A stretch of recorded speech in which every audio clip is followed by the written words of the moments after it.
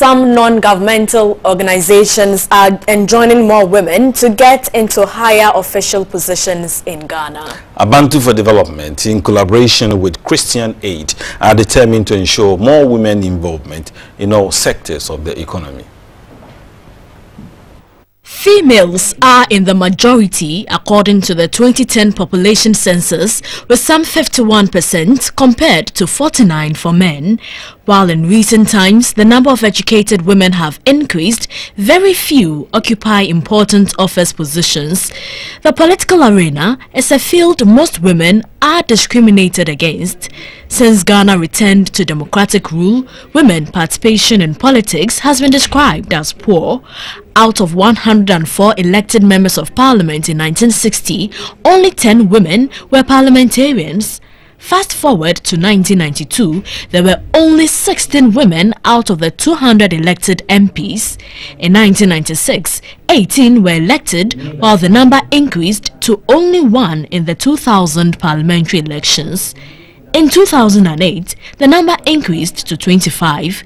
Despite the increase in number of constituencies to 270, the number of female MPs has increased by only 4.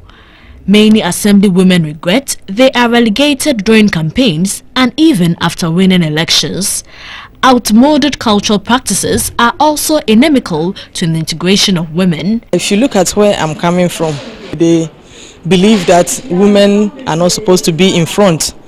And at my area, we have never had even a woman coming out to contest in any political election or something like that. I went to the election for the first, and that was the past assembly section, and I was beaten with 15 votes, and I didn't see myself as a loser because it was the demarcation that took most of my voters away.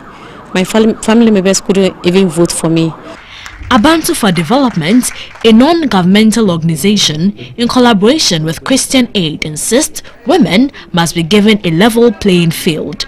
Starting the fight for equality, over 30 district assembly women across the country have been taken through empowerment and capacity building sessions in Accra.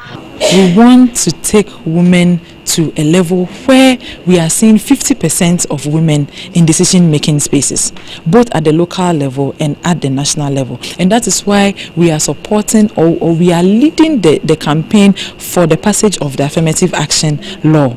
Officials of Abantu and Christian Aid called on other organizations to join the fight in getting more women in leadership positions.